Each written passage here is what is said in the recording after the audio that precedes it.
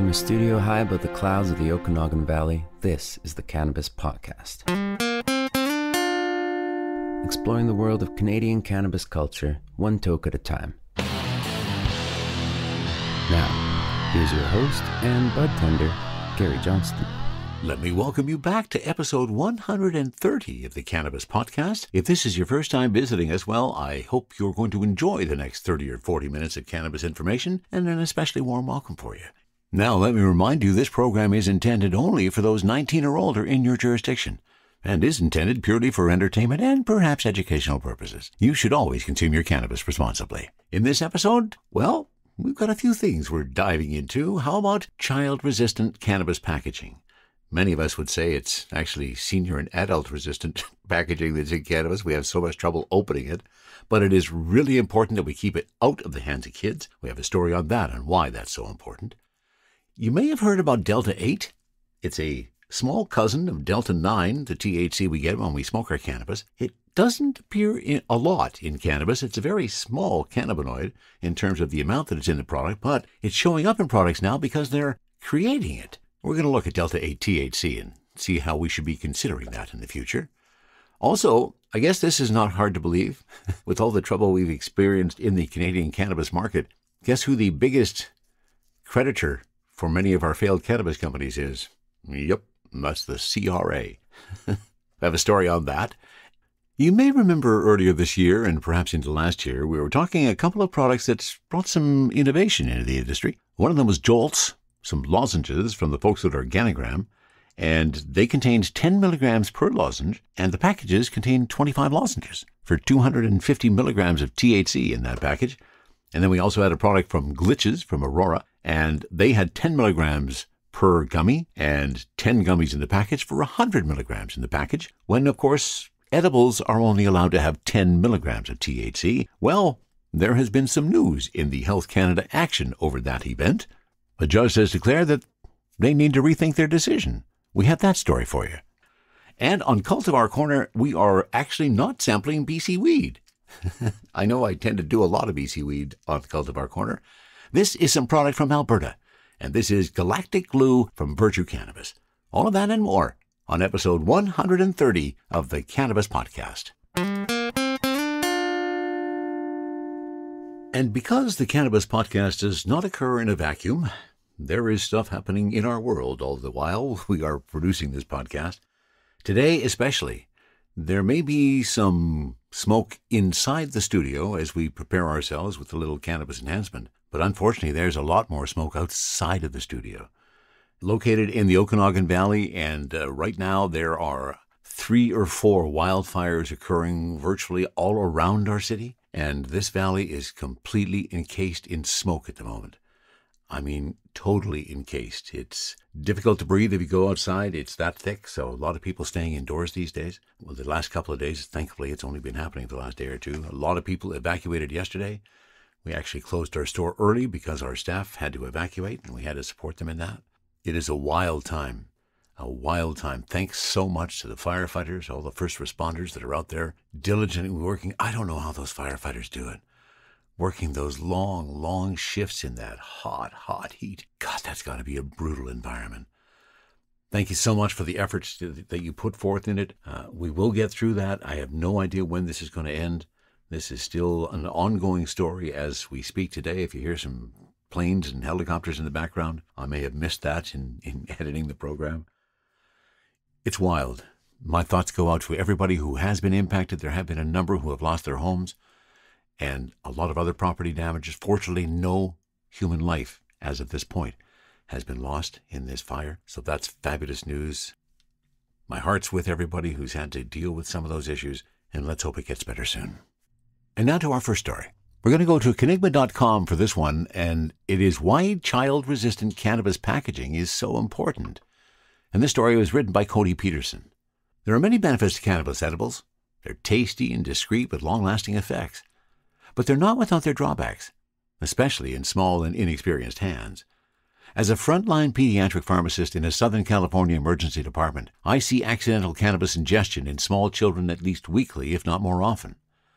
The advent of beautiful, delicious infused candies like gummies and chocolates has brought joy to countless cannabis consumers, but in the wrong, small hands. Mishandling these sweet treats can lead to serious consequences. Legalization has led to an increase in pediatric ingestions. Numerous studies have found an association between legalization and the number of pediatric ingestions of THC-containing products. Both intentional and unintentional ingestions are on the rise. While it's possible that part of this increase is in the reporting of accidental ingestions is related to decreasing stigma around cannabis, evidence still suggests accidental ingestions are on the rise. With the intentional ingestions that go awry, it's usually an older child or teenager who takes too much and has a total freakout, accompanied by panic attacks, paranoia, and/or erratic behavior. Other times it's the parents who freak out. Unintentional edibles overdoses, on the other hand, usually occur in toddlers or young children, mostly by getting into their parents' or siblings' cannabis products at home.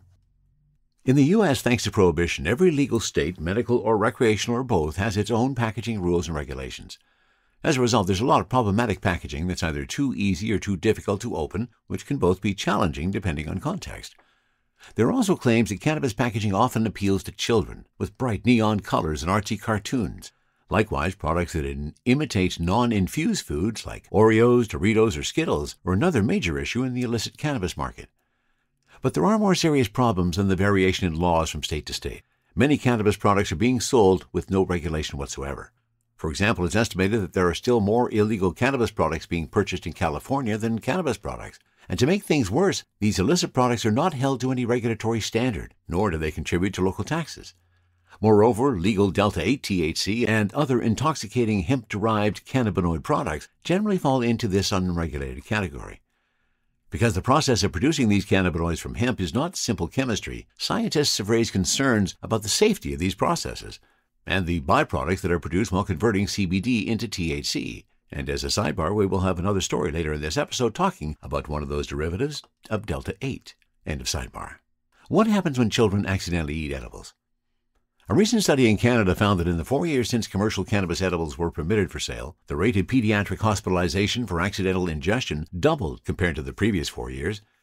THC-containing products are increasingly to blame for children showing up at the emergency department. And while serious injury or long-term effects from a one-off accidental ingestion is rare, there are side effects, and they can be very unpleasant.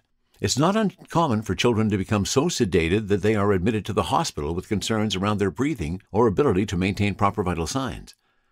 As anyone who's eaten too much THC will know, side effects can vary widely, from dizziness and vomiting to sedation and stupor. In children, because of their small body size, a relatively small dose of THC can have strong effects.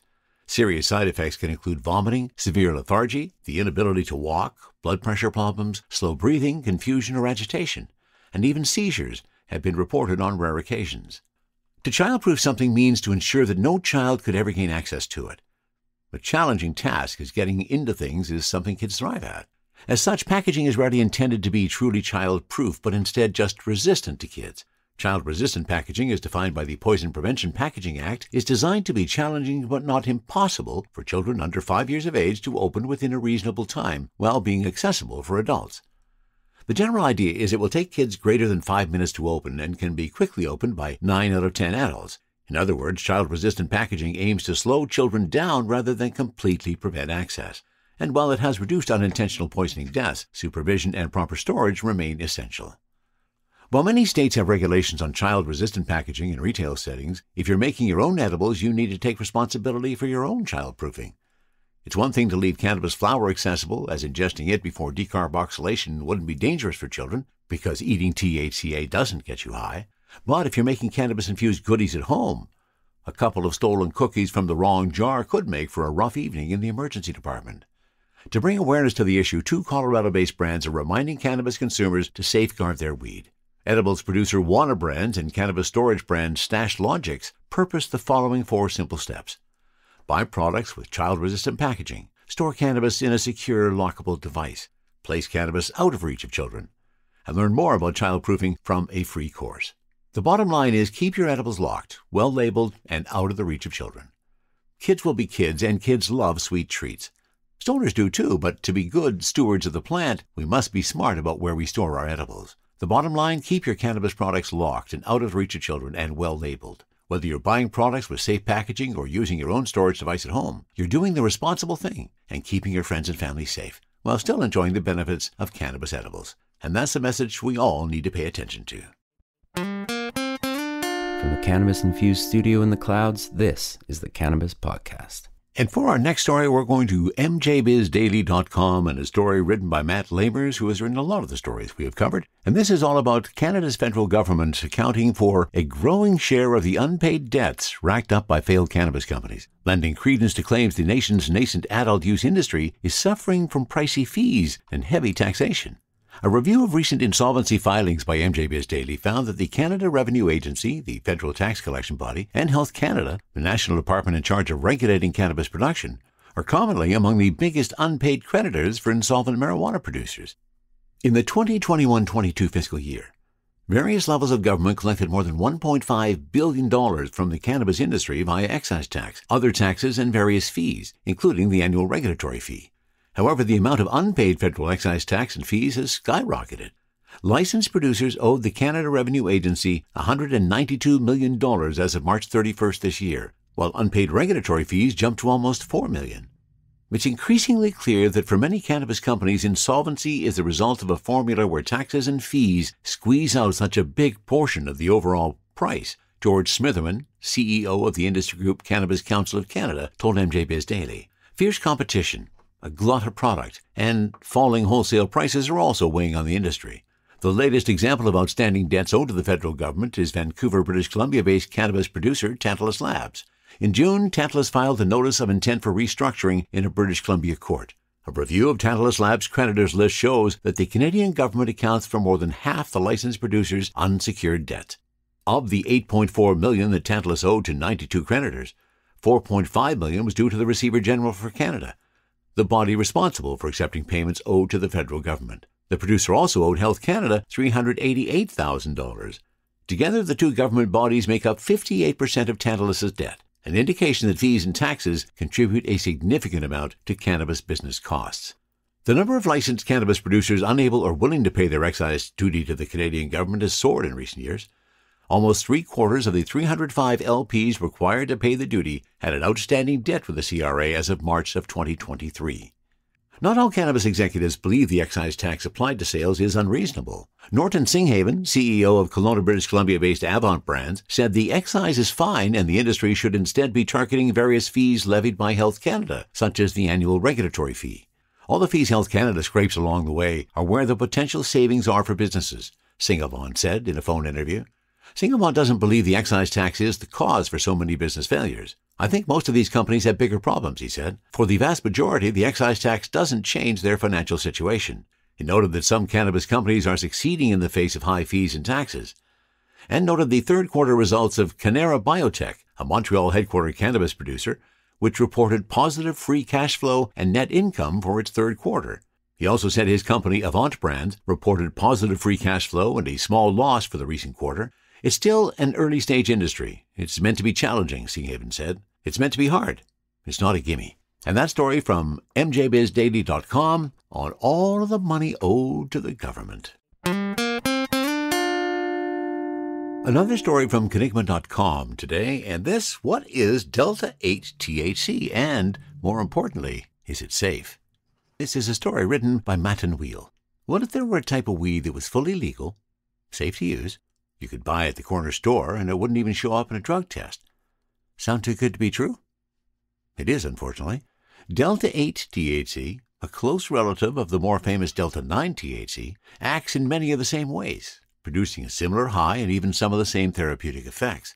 This compound is produced in very small amounts in marijuana and hemp, but most of what is on the market today is converted synthetically in a lab and sold in amounts largely unseen in nature.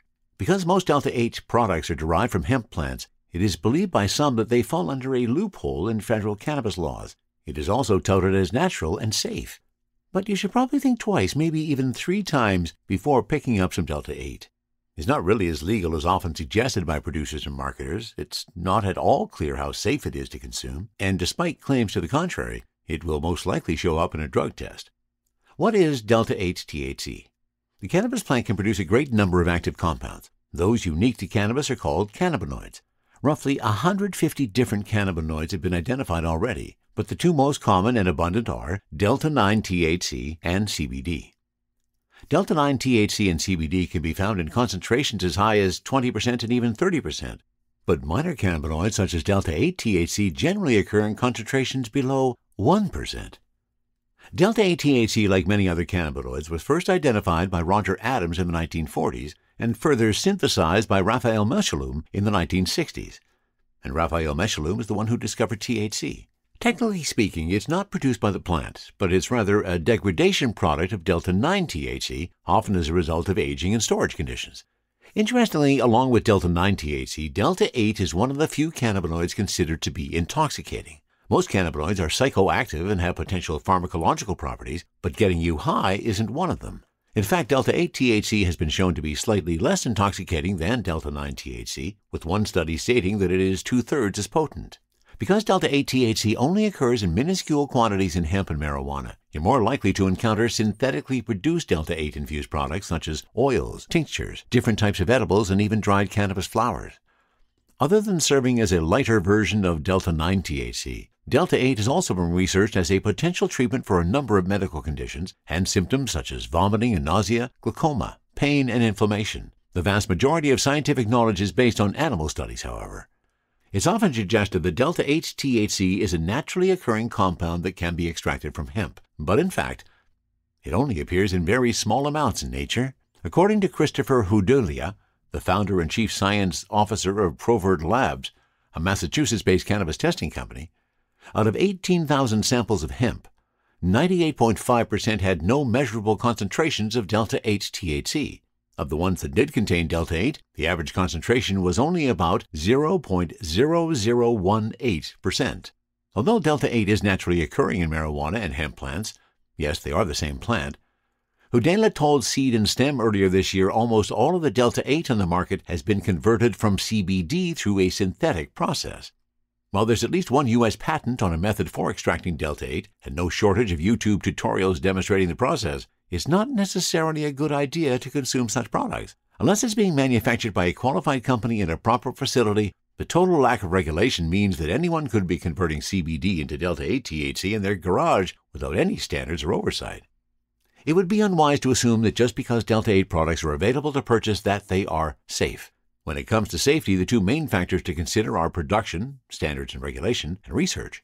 With regards to production, there are no regulations or standards, which means anyone can be making these products in their garage and distributing them with nice-looking labels in stores or online. Those labels mean very little, however, without reliable and regulated testing requirements. Maybe the label says there's no Delta-9 THC in the product, or it says there are only natural and safe ingredients. In a regulatory framework without standards or oversight, none of this matters. You have no way of knowing whether the label information is accurate. The issue has already been identified with CBD products in the past. And it's very likely that Delta-8 THC will show up in a drug test, but it depends on a few factors. There are different ways to test drug levels in your body, including testing your saliva, urine, blood, or hair. Of these, urine testing is the most common, and it actually tests for a THC metabolite, what's left from THC after it's processed in your body, named D9-THC-COOH, not the presence of Delta-9 THC itself. The most frequently used urine testing methods, immunoassays, are not very reliable and can produce both false positive and false negative results. A second method, gas chromatography/mass spectrometry, is more accurate and is often used as a follow-up test to verify positive results from immunoassays. Unlike immunoassays that screen for a range of metabolites, however, the GCMS would have to look specifically for D8-THC-COOH in order to detect it. So whether or not Delta-8 THC is to be detectable depends on the type of test used and on whether or not it is looking for D8-THC-COOH. So you can make your own decision about whether you want to follow down that Delta-8 path that has not appeared in a lot of products in Canada yet. It is coming soon, so be aware of that when you make your own decision. THC, CBD, terpene profiles, what's in me? Oh, please explain to me. Cultivar Corner, Cultivar Corner, oh yeah. Cultivar Corner, please explain this stuff to me. On Cultivar Corner today, may seem strange, but we're leaving BC. I know we've done an awful lot of BC bud in Cultivar Corner over the months and years that we've been here. But I came across some bud from Alberta from a company called Virtue Cannabis. and decided it was time we gave some Alberta bud a little bit of a try. Oh, my. This is Galactic Glue. Now, Virtue Cannabis fairly new to the scene, and that's pretty evident when I go onto the website and I check their website, and all I have is a Contact Us page. No details on there, so I had to go elsewhere to find the details for Galactic Glue. Very, very nice, and it smells that nice because my terpenes are sitting at 4.5%. So let me give you the details. This is from a strainy.ca, which I'd never heard of before, but I found this link. Galactic Glue from Virtue Cannabis. It's a sativa-dominant hybrid, which is good for today, because I'm into my weekend and ready to do a bunch of stuff today. Perhaps a nice round of golf would be nice, too. Galactic Glue is a sativa-dominant hybrid from Virtue Cannabis, bred from Gorilla Glue No. 4 and Original Glue. With terpenes like myrcene, beta-pinene, humulene, and limonene, the strain has a scent and taste of gas, earthy and sour. The effects include a body high, euphoria, and upliftment. Upliftment? I'm going to have to check that word out. The terpene profile. On my bag, it tells me my terpenes are sitting at 4.5%. And they do. Look at the back of the bag. They have done a nice job of identifying all of the various terpenes and all of the various cannabinoids. Myrcene is sitting at 17.2, limonene 4.8. Those are the milligrams, by the way, not percentages. Pinene at 3.02, caryophyllene 2.97, some guanine 1.6. There's some humulene, some bisabolol, linalool, osamine, and other. And I always like when they have the other for the terpenes, because it's often the biggest amount. So the total terpenes, 44.62, gives me my terpene total of 4.6. So my THC on the Galactic Glue is 31.4. My terpenes are sitting at 4.5. What are the common effects? Body high, euphoric, and happy and uplifting. Your aromas. There's definitely some gas. There's some earthiness, and there's a bit of sour tones in there too. Pull out one of these. Oh, very nice bud. Looks like a nice sativa bud. Could have been trimmed a little bit better, if I'm being honest. And I guess that's what Cultivar Corner is all about, honesty, isn't it? So as I look at this fairly substantive bud, and yeah, I am going to say it could have been trimmed a little bit better. And this one bud is sitting at 1.84 grams. And I do see a fair amount of sugar leaves that if I were in the trimming stage, I probably would have cut off. Nice aromas, although not as big on the actual bud as I might like to have thought.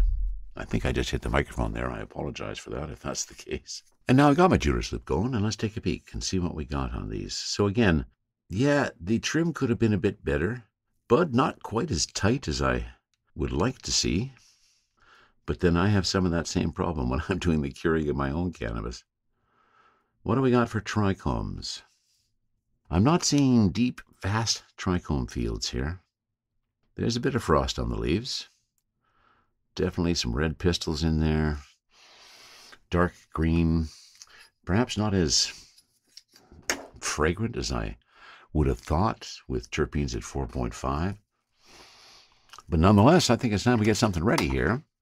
And we are going for a double banger today. I'm again going to use my Air Max for my vaporizer component, and we're going to roll a joint to get the other side of that component. So again, gas, earthy, and sour are my aromas. I'm going to pull a bit off of this big bud. Going to put that into my grinder, and let's see where we go to. So I have my Air Max warming up.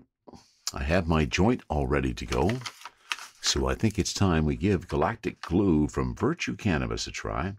To recap, THC sitting at 31.4 and my terps sitting at 4.5%. Total cannabinoids, 372 milligrams of cannabinoids in this puppy. So while that Air Max warms up, let's start the joint. This is Galactic Glue from Virtue Cannabis out of Edmonton.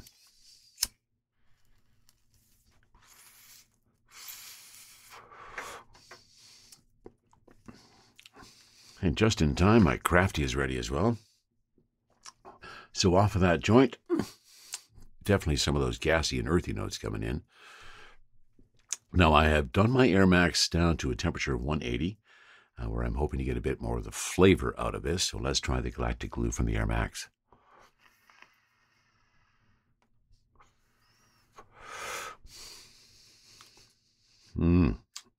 Okay, definitely more of the earthy, a bit of the sour notes when you pull it through the vaporizer.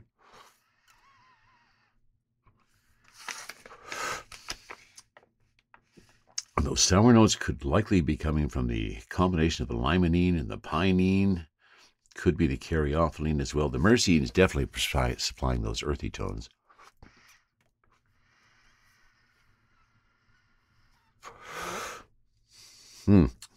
Like the taste in the Air Max. It's just so much smoother when you go through the vaporizer. A story featured on maybe this episode, perhaps the last episode, talked about some better ways and more healthy ways to smoke your cannabis. And I think the most interesting thing out of that article, I find, is it blew away my concept of having to hold your breath when you take in a toke. Apparently that's not all that necessary. And that could be a lot of the reason for my coughing in some of my Cultivar Corners. So I'm taking a different approach. I'm just inhaling and then exhaling, not trying to hold that in my lungs. Okay, I haven't done the first bowl on the Air Max. As I say, it is a very small bowl, so I have to frequently change the bowl to put in some new weed. The real trick with the Air Maxes, I've also discovered, is not to pack it too tight. If it's packed too tight, it just doesn't pull really well, but when it's packed beautifully, nice pull.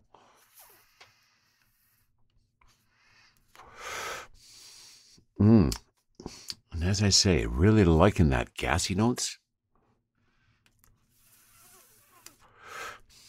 And that earthiness that comes along with myrcene is one of my favorite notes in cannabis.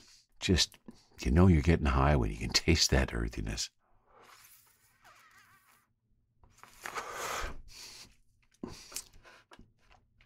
Okay, so I am 3 or 4 tokes into this now, and I am starting to feel some euphoria in my endocannabinoid system.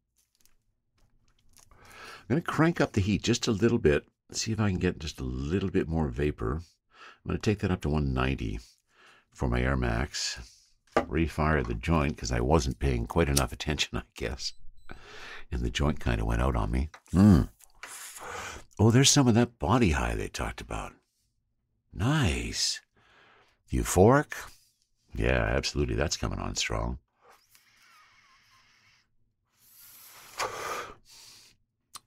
Take the temp up a little bit. I get a bit more vapor out of the Air Max. A little less flavor, a bit more vapor.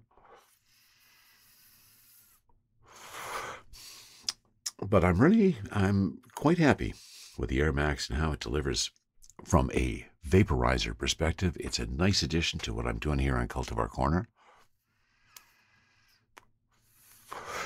Such a heavy-duty battery on this sucker. It would last for days, I think.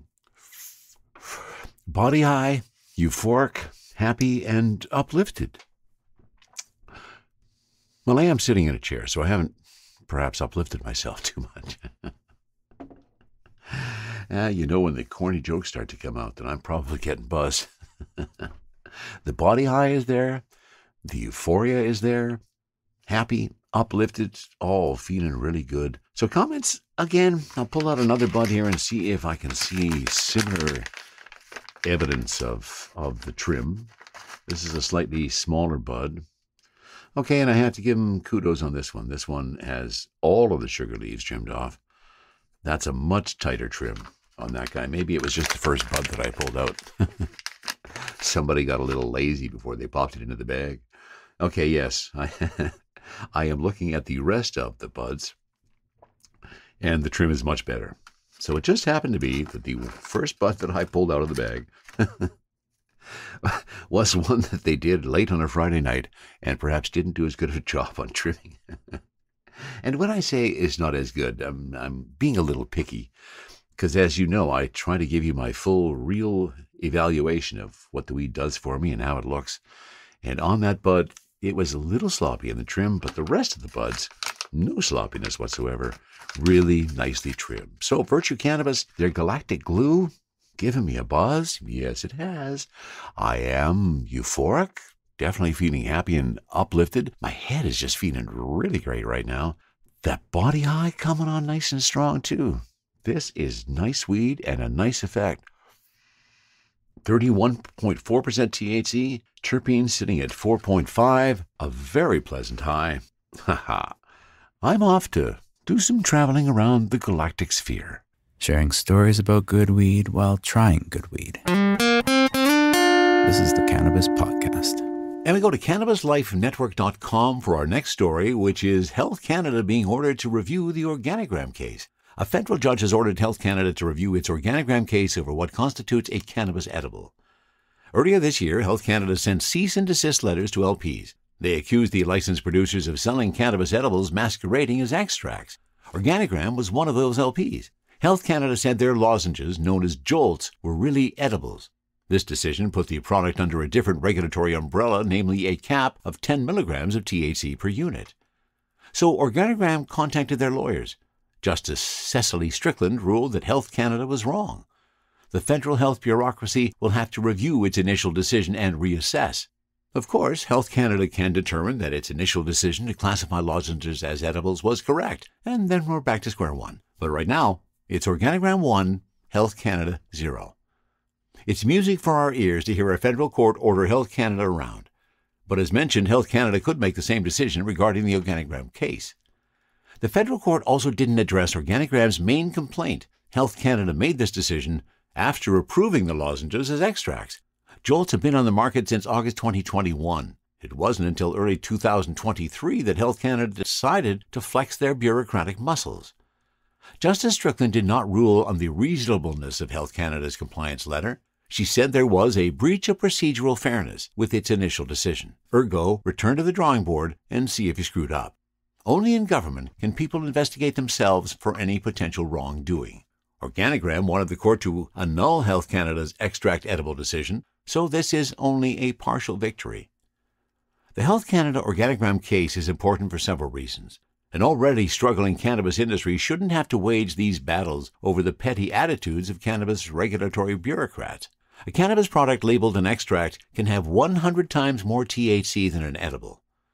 Bureaucrats shouldn't be handing out cease and desist letters at the 11th hour. That's not how healthy Western democracies work. That's how banana republics work. Nobody wants to invest in a country where bureaucrats interpret public health and safety as interfering with consensual capitalist acts between adults. Organigram wasn't harming their customers by selling jolts, and customers weren't being duped or harmed by voluntarily buying the product. Health Canada is chasing a boogeyman, or perhaps this entire ordeal was plain old bureaucratic inefficiency.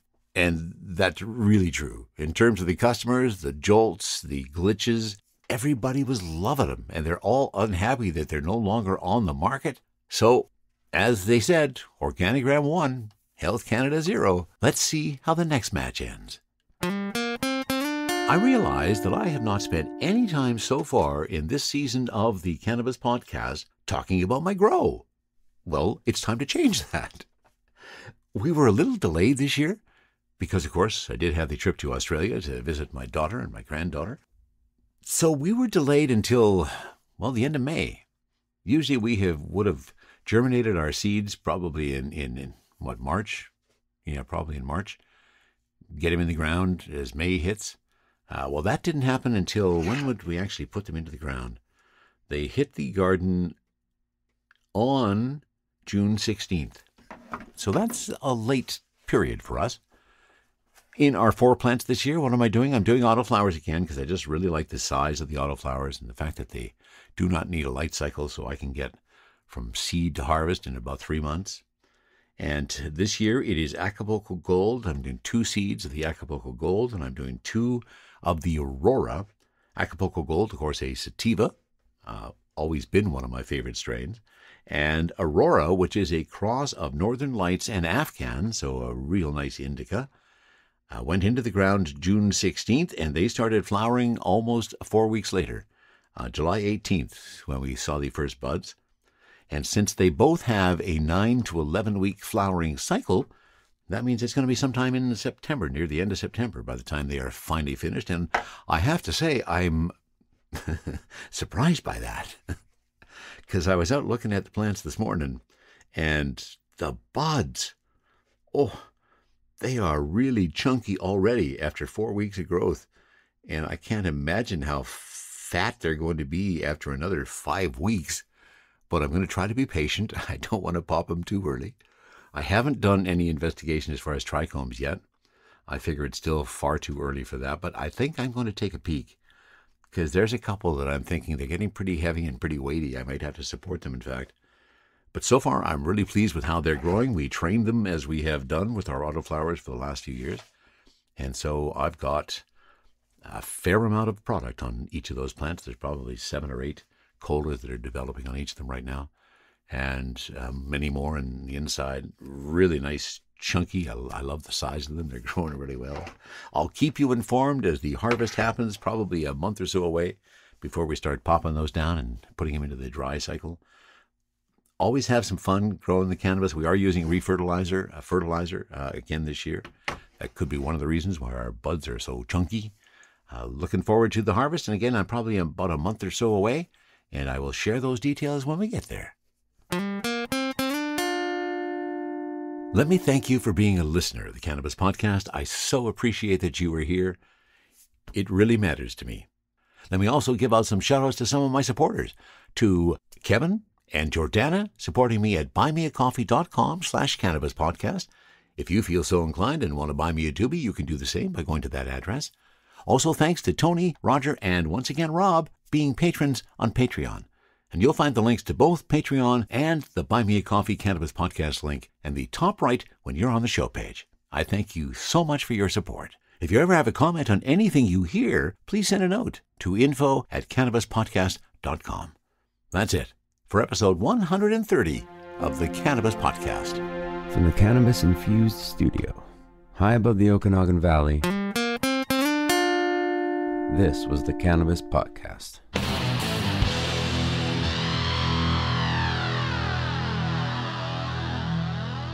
Thanks for listening to today's show. To check out more great cannabis podcasts, go to podconnects.com. Here's a preview of one of our other shows.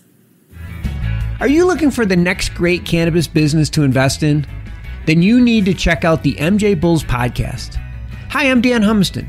Join me each week as I speak to both cannabis entrepreneurs who are raising capital and cannabis investors who are investing capital. Our 10-minute episodes are perfect for the busy investor. Start listening to the MJ Bulls podcast today, wherever you listen to podcasts, and who knows, maybe you'll discover the next cannabis unicorn.